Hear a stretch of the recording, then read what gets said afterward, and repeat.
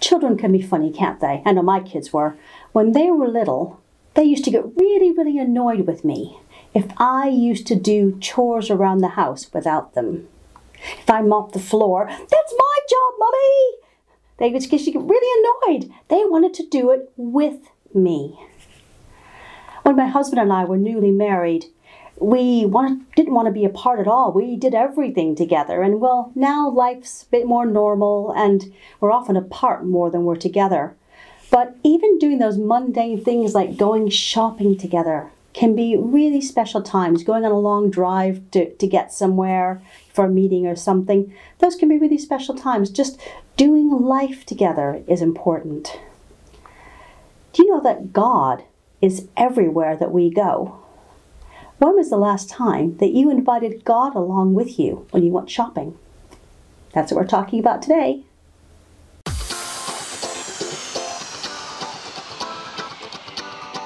Okay, one of my heroes is this guy called Brother Lawrence. He was a friar back in the 17th century, and he's written a very simple but profound book called The Practice of the Presence of God.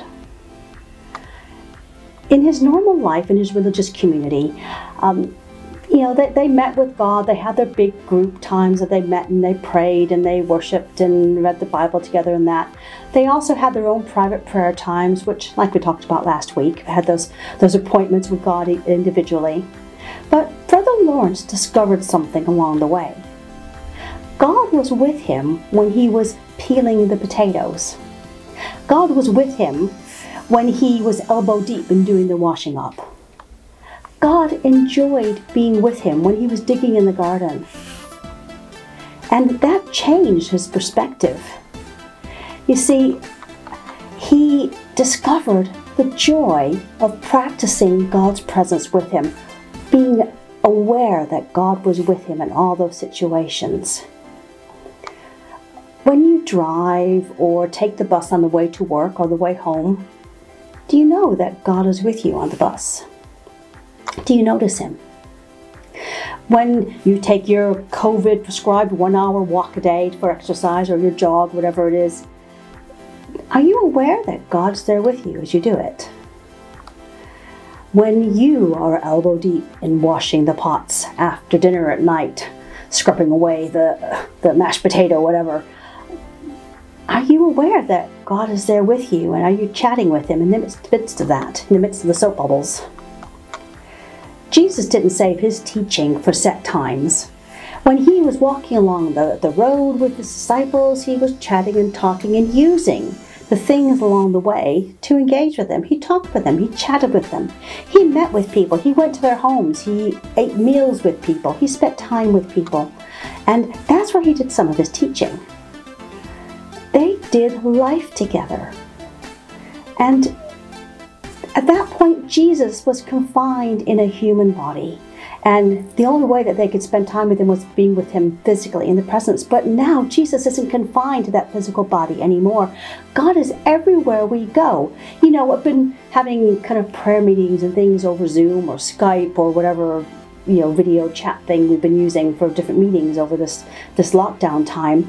And I've been amazed to see that as I've been praying in my house and other people have been praying in their house, the sense of the presence of God has been real for all of us, even though we haven't been in the same room, because God's there. He's everywhere with us. Are we remembering that he is everywhere with us, even if we can't see him physically? We can hear him speaking because he's promised that we would hear that. If we're washing up in the kitchen and our best friend was in the kitchen with us, how would they feel if we just ignored them?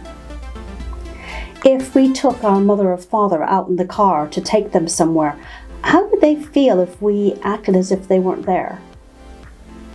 If our partner went for a walk with us in the park, how would they feel if we ignored them?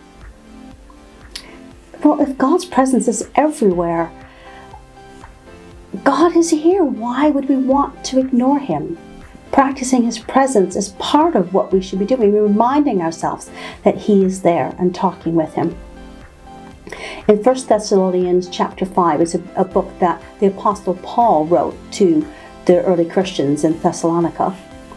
He said this, in chapter 5, starting with verse 15. Let joy be your continual feast.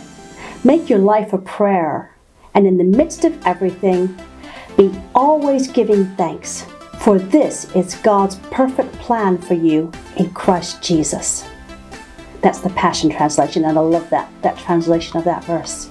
Paul's emphasis here is that in everything we should do, we should be remembering that God is there, remembering His presence and act on it, talking to Him, enjoying His presence at the time. And then in again, another letter from Paul to the Colossians, in chapter 3, verse 7, it says this, and whatever you do, whether in word or deed, do it all in the name of the Lord Jesus, giving thanks to God the Father through Him. Paul's emphasis here is remembering to do everything we do for Him. When we clean the toilets, when our friends are coming over, we take a bit more care, don't we? Well, what about if God's there with us? When we do the shopping, we treat those around us more carefully if we suddenly realize our boss or our teacher is there watching us, how we treat people. When we do these things, do we remember that God is there with us? When we make that telephone call to the call center to complain about that situation, do we remember that God is watching us and hearing our communication with that person who's made in His image? Do we remember that? Practicing the presence of God has great benefits, but it also has a cost. God has given us an inbuilt conscience that develops from a very young age. But then He also has the Holy Spirit, which, remember Pinocchio with Jiminy Cricket, who used to give him advice? The Holy Spirit does that with us. He's like that Jiminy Cricket on our shoulder. If we're listening and if we're ready, then He will help us through the day. Are you ready to practice the presence of God through your day? Why don't you invite God along with you as you do the dishes tonight? What's the worst that can happen? Bye.